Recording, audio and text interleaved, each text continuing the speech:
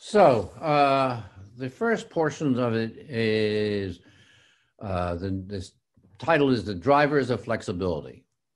That is, through our exploration of the fact that the forecast is always wrong, that there's uncertainty, and the observation that we need to explore what might happen, there are certain factors that make it much more likely that we would have should have flexibility than not.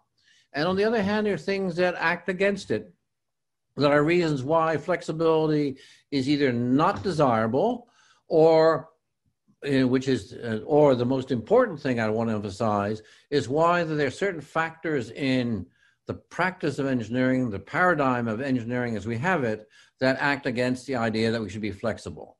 And this is what this topic is about. That is, what are the issues that are for and against flexibility and how we might deal with them? We can come back to some of the implications later on, but for the moment, I want to address these 5 issues. So a key aspect of flexibility is to delay the design and management decisions. That is, say, all right, we're prepared to do something. For example, in the garage case, we are ready to extend, add extra floors if it seems appropriate, but we're not going to act on it until we know what's happening. We're not going to, quote, pull the trigger, is a expression often used in practice on it, until we know that the circumstances are definitely right. So there are, however, a way of thinking about it, of saying, well, why mess around? We're going to need this. Why don't we build it now? Why shouldn't we just make up our minds, do it right, rather than dithering around and not knowing what we're doing? Why don't we take action and be a real leaders? So this is the discussion I'd like to address.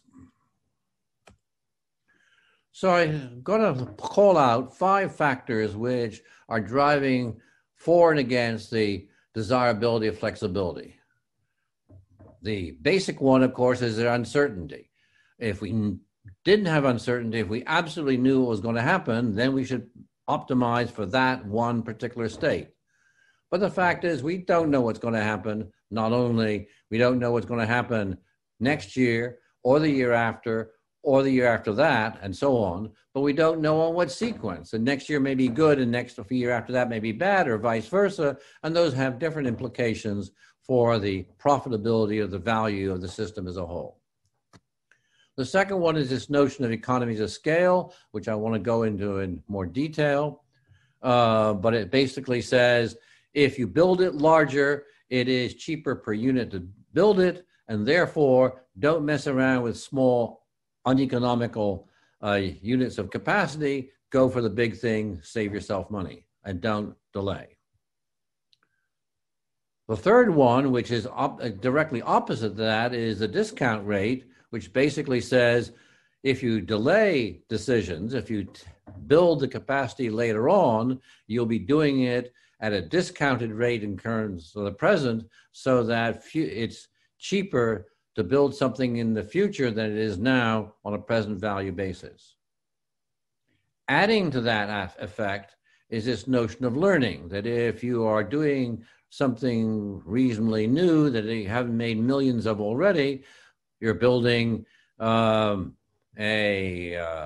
power plant, for example, of a new design, and then you're going to build another one, or an oil platform, that when you use the same design second time, third time, fourth time, you figured out, or the team, the company has figured out ways to organize things better, maybe making some design improvements, but the cost per unit typically decrease, often significantly, when you repeat the same design, the same module. So that makes the practice of having modules, there's an advantage to it. And then finally, there's this notion of competitive gaming, which is quite complex, which I'm not going to go into detail here, but to suggest what it is. But the basic idea is that sometimes an organization or a group or an individual wants to scare away its competitors by saying, I'm doing it, and I'm going to be the leader in this area. And if you try to compete with me, you'll lose. So at some point, it is an acceptable and desirable strategy to act first now, be number one, and get the benefits of that. On the other hand, it also means you're more likely to make the mistakes. But still, that notion of their strategic reasons to play in the game of competitive games to not delay. So these are 4 elements I wanted to discuss in the next little while.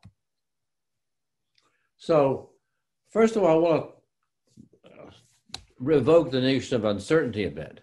So a lot of people will use uncertainty and risk as sort of equivalents, which implies, since risk is saying, oh, this is a bad thing, you don't talk about the risk of winning the lottery. The risk of, I mean, this is a good thing, but you talk about risk in terms of bad things. I risk failing my exam. I risk losing my way. I risk losing some money, whatever.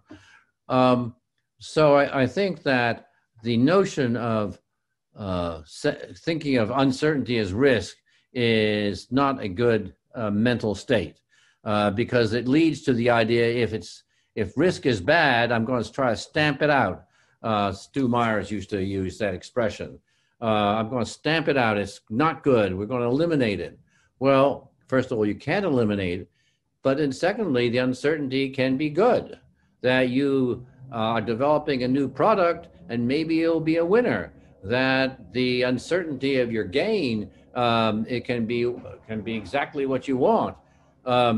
If you're a startup, you know from the data that most startups fail. If you're simply going on the basis that startups fail, you should never get involved in it. If you're risk averse, never get involved in it.